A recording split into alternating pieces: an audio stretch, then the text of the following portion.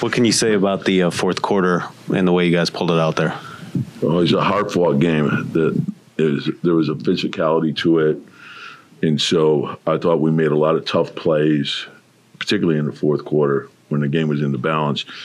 And, you can't say enough about the way Isaiah played, protecting the rim. Josh, same thing, flying all over the place. And OG just impacting the game, without scoring, everywhere. And then I thought we got good bench play from Alec and Bogey. And then, you almost come to expect what Jalen did.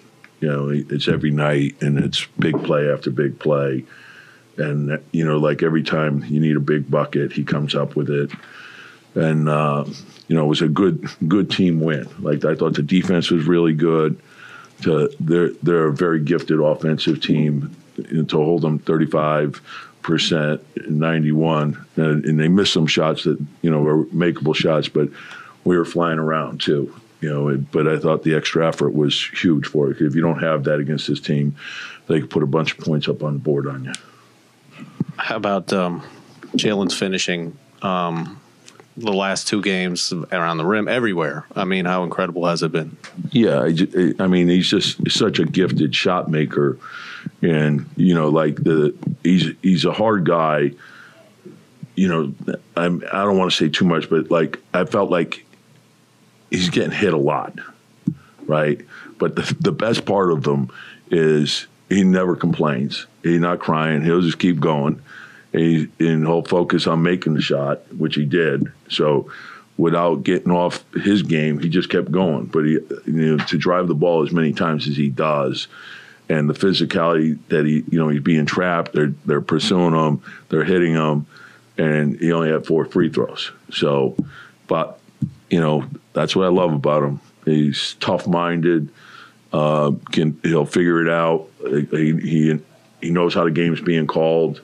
He knows he's on the road. It's going to be tough, and that doesn't slow him down. You don't let the officials impact him in any way.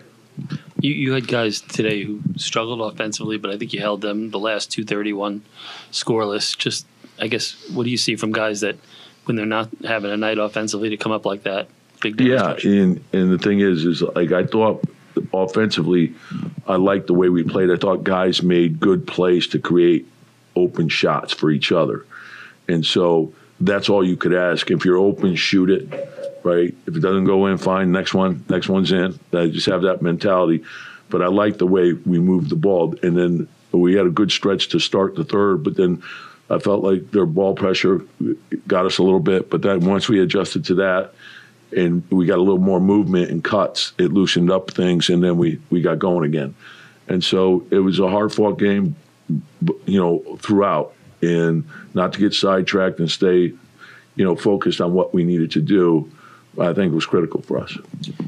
You always talk about how good Jalen is at just getting off the ball when double teams come. What makes him so good at, the next step after that is actually then relocating and opening yourself up? What makes him so good at that step so that when the ball comes back to him to where he's still able to kind of create those good open shots? Yeah, well, I think just understanding, what they're trying to do is they're putting 2 to get the ball out of your hands, and then his teammates also understanding, let him keep moving, because now when he gets it back, now the defense is in a scramble, right? So now he's got another chance to go against, a defense that's not quite as set. And when you give him that opportunity, he's going to find the seam. So I think overall the team has done a great job with that. I think Josh is great at it, Dante's great at it, Isaiah's great at it, and OG's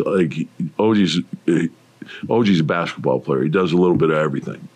Coach, how much did Isaiah set the tone early on? He with DeMontis, he hits the block, and then he ties him up. He gets on the floor. How much did that kind of set the tone? Yeah, for the team? And Sabonis is a load to deal with, because you got to defend every aspect of the game. Him running the floor, him leading the break, him in the post, him on a dribble handoff, him on a pick and pop, him in the pocket, right? And I thought every one of those, you got to be able to do a second and third effort, because it's not just him. You're involved with helping on Malik Monk, on De'Aaron Fox, because those guys are difficult to guard individually. So you have to support, get back, and then there's a second, third, fourth effort required. And I thought that was, off the charts, and the block shots, just, rim protection was huge for us. Coach Thibodeau, I can tell you, Bojan Bogdanovic and Alec Burke, it doesn't matter what uniform they come in, they're wearing when they come in this building. They really do have good games, but I just want to know from you, I know they shot, around 40% from the floor, but they were making timely baskets. How special they are, playing for the Knicks right now? It's huge for us, and we know both guys are gifted shot makers, and each day it's a little bit better. I think it's hard in season trades, but if you know what they've done throughout their career, so I think we're fortunate to have gotten them. Today was a good day because, as you mentioned, those are timely shots and they're big shots, and so Alec gives you a secondary ball handler as well. So I thought Deuce's ball pressure was huge for us, and then Alec on the ball, and then I thought we did a better job of trying to search Bojan out and create shots for him.